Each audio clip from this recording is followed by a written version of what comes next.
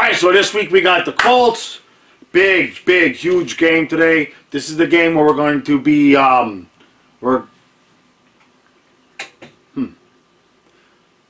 So, alright, so this is the game where we've got the Colts. Big game. This is the game where we're honoring Coach Shula at the... Kyle? Is nobody going to interrupt? Are there really no pancakes this time? Kyle? Karen? Pancakes? Let's go Dolphins!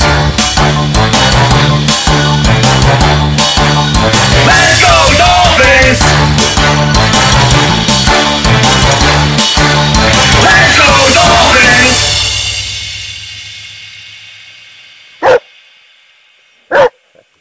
Alright, Dolphin fans.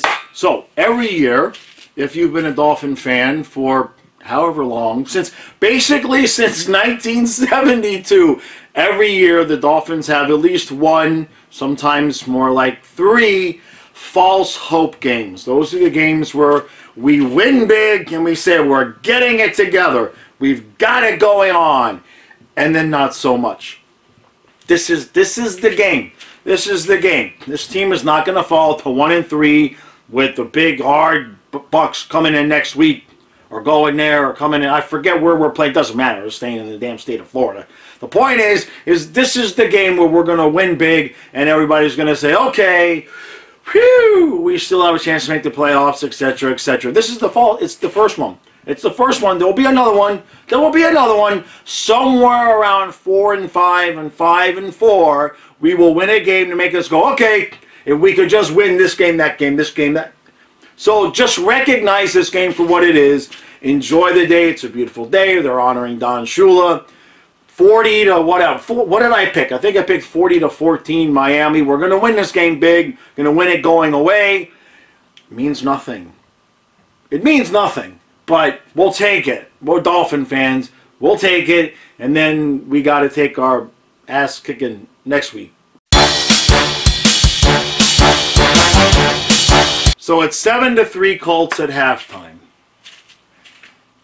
Since this is only halftime and it's possible we might come back and win this game, I'm going to keep the ranting to a minimum here. But what I will say is that this coaching staff flat out sucks. They just flat out suck. We have an opportunity to kick a 55-yard field goal. We have one of the best kickers in the league. 55 yards for Sanders is not an issue whatsoever. And we attempt to draw them off sides, take the delay, and then punt the ball away. And yes, I know that, you know, we had a good punt and we you know, tagged them in deep there, but that's not the point. It's a mentality. You can watch the body language of this team. This team is completely just out there going through the motions. There's absolutely no emotion with this team whatsoever. Guys get a little bit dinged up. They go off the field. They don't come back in. There's no heart. There's no heart here. And that starts at the top. And we can jibber-jabber back and forth all we want about two of this and Brissett that and all this. Brissett, you know, he makes some inaccurate throws after he's gotten the ability to throw because he's having to, you know, run around. So he's running around making inaccurate throws where Tua would have probably been sacked so the throw wouldn't have been made. And the offensive system is just pathetic. There's just nothing else to say right now. We don't even attempt to throw the ball more than 5-8 yards down the field. And I don't know if it's play design or our wide receivers, but when we do throw the ball down the field at all, everybody's covered. There's nobody open. There's nobody open. The couple of times Brissett's been running around and he throws the ball and he's throwing it into a crowd, almost getting picked a couple of times because nobody's open. So I don't know if that's just pathetic design, where on one play it definitely was because there were 3 wide receivers right there in one area and like all 6 defensive backs. So And we started off the game looking like we were going to do the right thing, which was run the ball, get our 4 or 5 yards on first down, and then have the short passing game fill in. But that doesn't work if you're not willing to freaking kick a field goal or go for it on 4th and 7 from that end. I mean, go for it. Go for the first down if you're not going to kick the field goal. The mentality of this coaching staff is pathetic. It's really, really disappointing. It's hard to watch. This is a team that we should be whooping their ass. We should be ahead 21-3, 21-7 at this point. If we had any ingenuity and any freaking imagination on offense. So, see what happens with the rest of this game, but this ain't good. At this point, you see it online. You're starting to see maybe it'd just be better if we lost this game, lost next week to the Bucs, so we can start looking forward to when these guys get blown out of town, because that's eventually happening. That's eventually happening. These aren't the guys. Just damn, it is sad to see. We blew everything up and rebuilt, and this is what we got. We took apart a Geo Metro and we put it back together again, and all we did was make it into a Ford Focus. So 27-17 final, Dolphins lose, and the 17 is an illusion. Let's not pretend, okay? Yes, we opened up the offense there when we were way behind, but let's be honest, the Colts started playing a little bit soft, and we still only have we have 2 plays on offense that work for throwing the ball downfield, and that is chuck it up in the air to Parker and cross our fingers and somehow find a way to get the ball to Gesicki over the middle.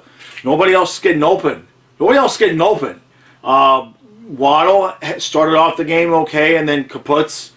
Albert Wilson, what, he had 1, 2 catches. We're not designing any slants, anything to get him open. Fuller hurt his hand and had to go sit down. So, next week he might cut himself shaving and have to sit down for that. So we'll see what happens there. And but it's not worth ranting about. Not this game, because now we're 1-3. We're fixing to be 1-4, and this team is bad.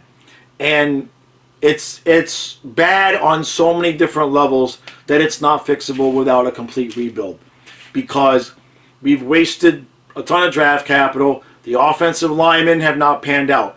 Defensively, we looked good last year, but let's be honest, that's 3 weeks in a row now that this Dolphins defense has come out in the second half and laid an absolute egg.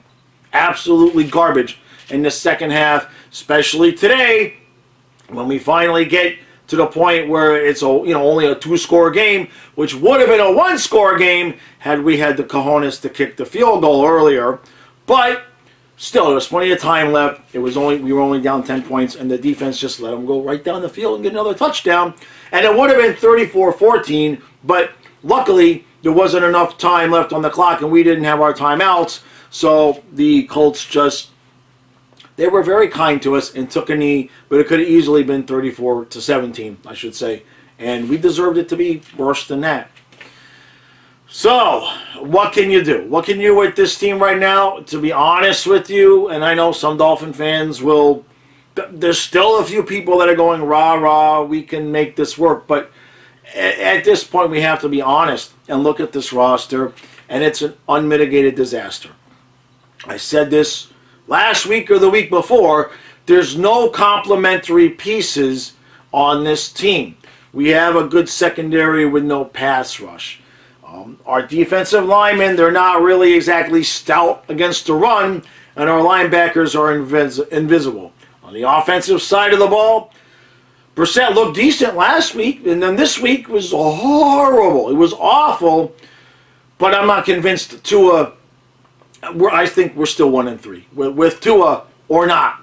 This offense is still 1-3. I don't see where I don't have enough faith in the defense, to be honest with you, to say even if we had been playing a little bit better on offense that we would have won any of these games. So when I say the team is bad, I mean the team is bad as a collection, as a group. When you take the coaches, the game planning and the personnel all into consideration, you put it all together, it's bad.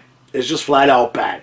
So, and I think that right now the Jets are ahead of Tennessee, which means we're gonna be tied for last place. We're gonna be tied for last place with the Jets, and we're basically one New England fumble away from being winless, and we've earned that. We've earned that. We absolutely have. So, only thing we can do at this point is go to 1-4 and hope. You know, I saw right before I came on here, Omar Kelly. You know, he's not a big guy to ask for people to get fired, but even he is saying, "Hey, look, this is the kind of situation where somebody needs to be fired to make a difference, to make a point." And to me, it's easy to sit here and pick at the offense because they've been bad, but just go look at the defense in the second half, especially. That's 3 weeks in a row now where the other team has had the ball and they've just gotten the ball and boom, shoved it right down our throat for a touchdown to open up the third quarter. And you can't win football games like that. You just can't win any football games like that. And at this point, looking at our schedule, can you find 6 wins? Can you find 5 more wins on this schedule? Let's just say we can win both games against the Jets. That still leaves us 3 more. That would still leave us 3 more opportunities where we need to find wins. It's not a playoff team, so let's just forget about that. There's nothing on this team or on this roster that's going to have this team go on a 5, 6, 7 game winning streak.